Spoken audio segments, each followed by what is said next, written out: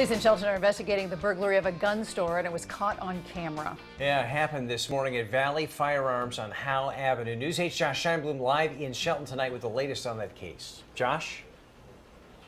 Darren and police say the man that they're looking for got away with 3 semi-automatic handguns. Now, we're standing right in front of the building. It appears that the door has been fixed, but in the video you're about to see, you can tell just a few hours ago it was a real mess. Whenever you watch something like that, somebody's store getting robbed or anything, it's always kind of a little disheartening. This surveillance video of a Shelton gun store shows the worst nightmare of anyone who sells firearms for a living.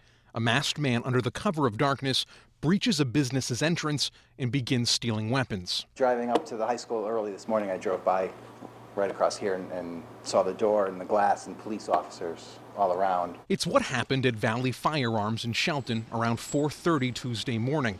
Police tell News 8 the masked man was able to get in when he threw a brick through the glass front door. They add they're in the process of following potential leads, but the burglar's identity at this time remains a mystery. Is there a chance we could talk with you guys?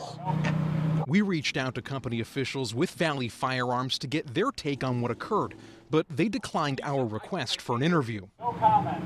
Who is talking? Roman Voloshin, owner of this establishment next door, a man who's shocked at how brazen Tuesday's crime was. I hope none of those weapons get used.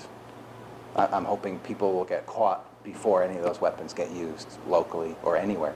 You have to prepare for things like that. You got to keep your security up, make sure your bars are good on your doors. And we're not selling baby diapers, we're selling guns. For gun store owner Tommy Imperati of the Hunter Shop in Brantford, it's a situation he knows all too well.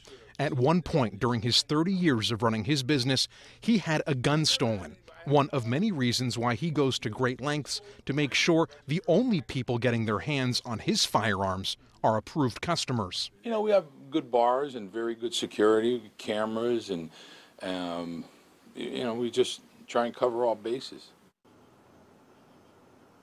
Police say the man seen in the video got away on foot. Anyone with information about the case is being asked to get in touch with the Shelton Police Department. For now, we're live in Shelton. Josh Scheinblum, News 8.